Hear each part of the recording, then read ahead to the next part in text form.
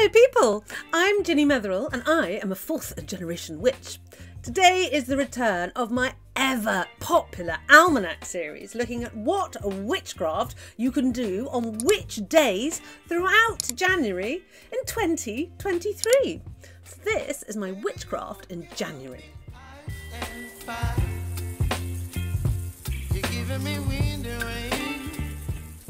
So if you haven't seen these videos, as always, I'm going to give you a general overview of the type of witchcraft that you might be looking at for the month of January. And then we'll get into the nitty-gritty detail of the days and what witchcraft works best and when.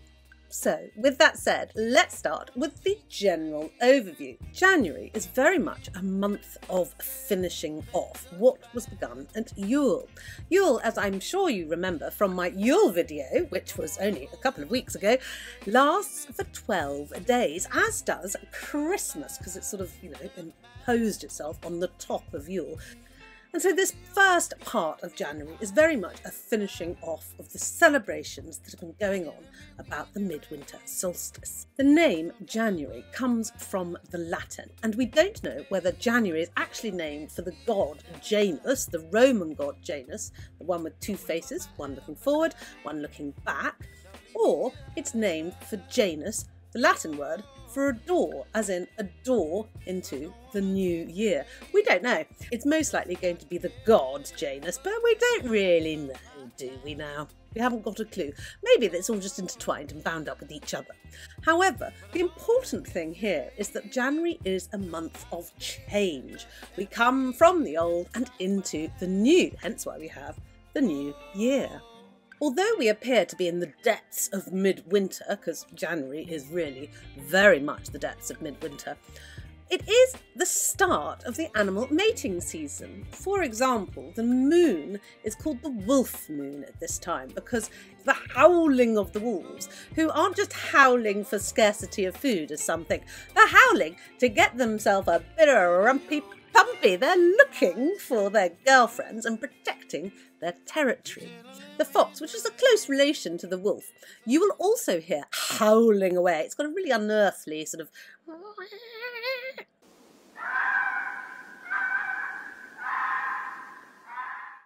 However, during the daytime, we can hear the robin calling out. The beautiful robin redbreast. They've always been associated with witchcraft. Robins are reaching their peak singing at this moment in time, and also their breasts are particularly bright. That's because they're trying to attract a mate and finding their territories or guarding their territories. It was said by the Christians that the robin's red breast came because when Christ was hanging from the cross, the robin landed and sung to the Christ as he was nailed to the cross. Whilst this was happening, some blood splashed upon his breast and stained it red, and he carries this as a proud mark forevermore. However, it is believed by the pagan traditions that robins were spiritually connected with the dead, and they could pass messengers to and fro. So should you see a robin in the garden at this time of year, feel free to speak words to your loved ones that have passed over, in the knowledge that the robin will take those words to them. I do like that tale, it's rather sweet and charming. The first few weeks of January hail the end of the Yule season and the start of the agricultural year. So January is very much a new beginnings. We finish off the old and we start with the new. So that was the general overview for my witchcraft in January. Right, that said, let's get down into the nitty-gritty, and of course, the best possible day we can start on is the 1st. This is obviously one of the biggest Witches' Charms Day of the year. Wherever you go throughout the British Isles, you will find that people will be carrying charms across your threshold on the 1st of January, and these charms vary. My mother, who was a very good witch, always insisted that at midnight, the first person to cross our threshold had to be a tall, dark, handsome man. Well, they're all good so far, in my opinion. And he would be carrying a lump of coal to bring you the warmth in your life, a bag of salt to bring you the necessities of your life, and some sugar for the sweet things. This man was normally, a member of the family who was pushed out of the house just before midnight because they had to be out of the house. As at midnight finished, he then banged on the door and we let him in. I quite like my mother's one. I think that's quite a good one, isn't it? But throughout the varying parts of the world, people have different customs of bringing witches' charms into your house to ensure good luck for the year. In Wales, the children would carry apples skewered with sticks and evergreens, and these would be given to their neighbours in exchange for a couple of pennies. These New Year's apples were always placed at the window to bring good luck into their house for the new year. The northern parts of the UK had it that at midnight you should open the back door of the house to let the old year out, and then open the front door of the house to let the new year in. And when you opened the front door to bring the new year in, you'd be banging your saucepans in order to put off anything negative and just welcome in the good luck for the new year. On this day, it is very important, and it is a very old tradition, not to give people a light from your fire. Now, this could be something as simple as lighting someone's cigarette for them on New Year's Day, because this takes the light away from your own hearth. So do not give away candles at New Year or allow people to take a light from your home. In Nottinghamshire, it was thought that if you took stuff out of your house on New Year's Day, anything, before you brought something into your house on New Year's Day, then this would cause a bad luck. And they had this rhyme saying, take out, take in, bad luck is sure to begin. Take in, take out, good luck will come about. So make sure that you only bring something into your house on New Year's Day before you take anything out. Now, this is a rather difficult thing to do if you're having a New Year's Eve party, because your New Year's Eve guests will likely leave your house on New Year's early morning or just after midnight or the next day maybe. So you must ensure that someone brings your present into the house. What I would suggest is the tall, dark, handsome man, choose one of your guests, shove some coal, salt and sugar in his house before midnight, throw him outside, and as midnight strikes, get him to come back in. That is my suggestion. The 6th of January is the night, amongst other things, of the full moon. Now, the full moon rises in Cancer, and it is the culmination and termination or fulfilment of the great events that were started on the great new moon of the winter solstice on the 23rd of December. Cancer is a homely sign, and so this full moon is going to be all about romance, family, fertilisation. With the Capricorn aspect of astrology in the sky at the moment, mixed with this Cancer energy, helps us bring a sense of duty and responsibility to our home and family. The first full moon of the year is therefore a homely, family-orientated one.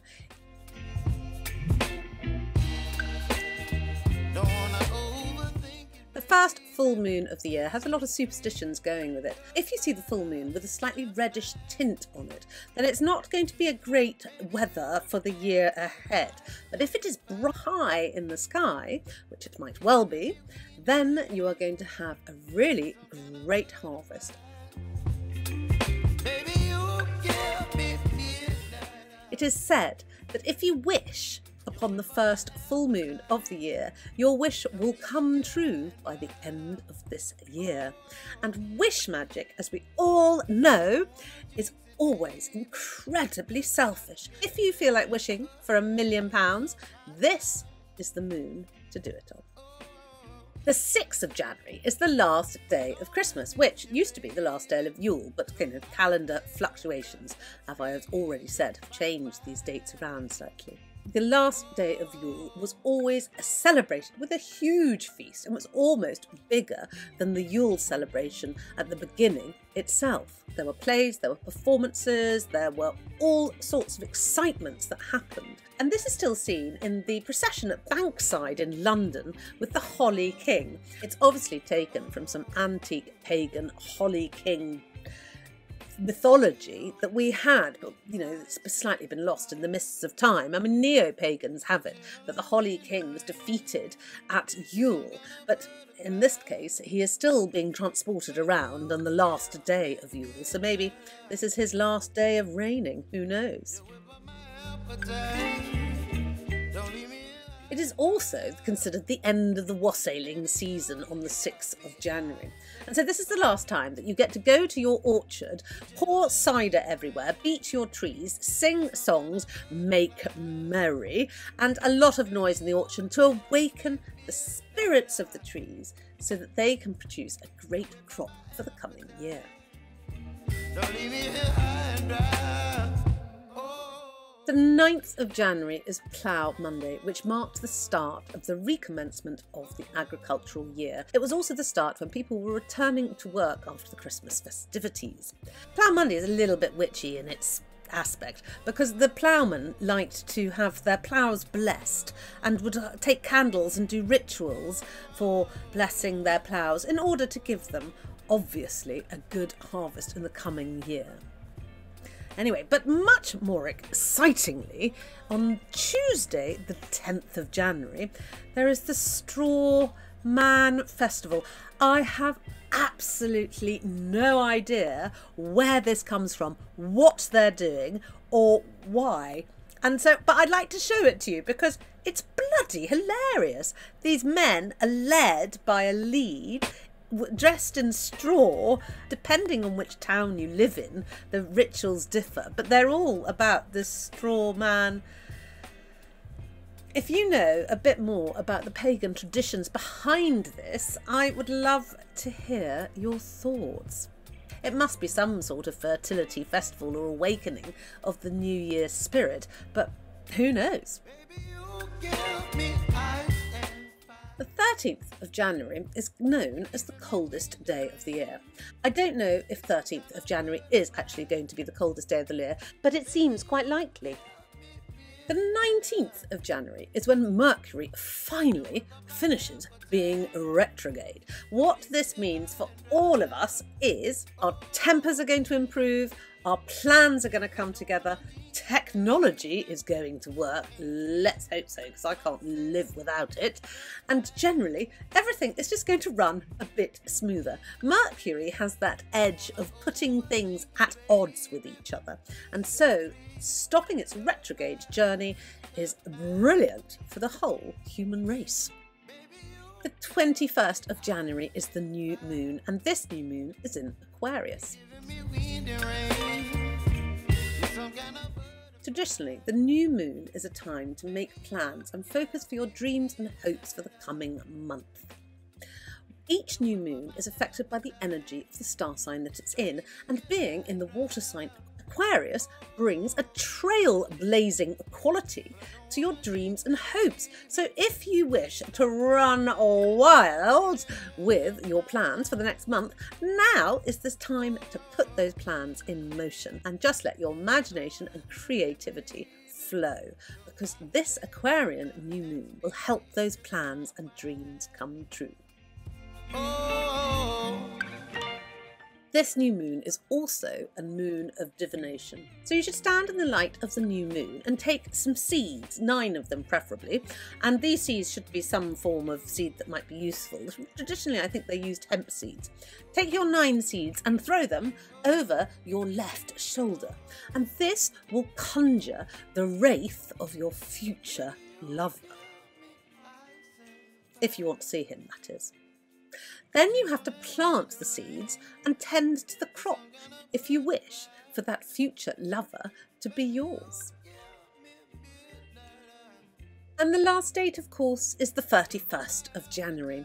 This is one of my favourite dates of the year because this is the Ap Helliar festival. It's in Lerwick in the Shetland Isles, and this is a Viking pagan fire festival. And it's one of the biggest in Europe.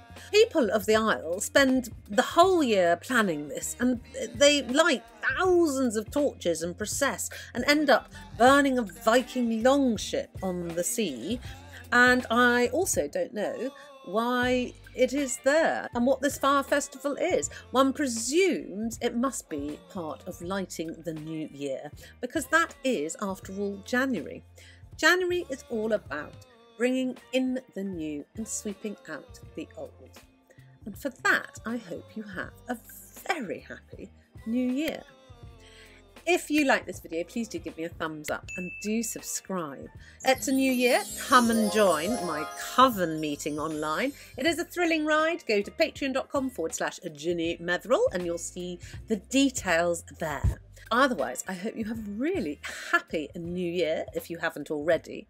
And I will see you in a couple of days.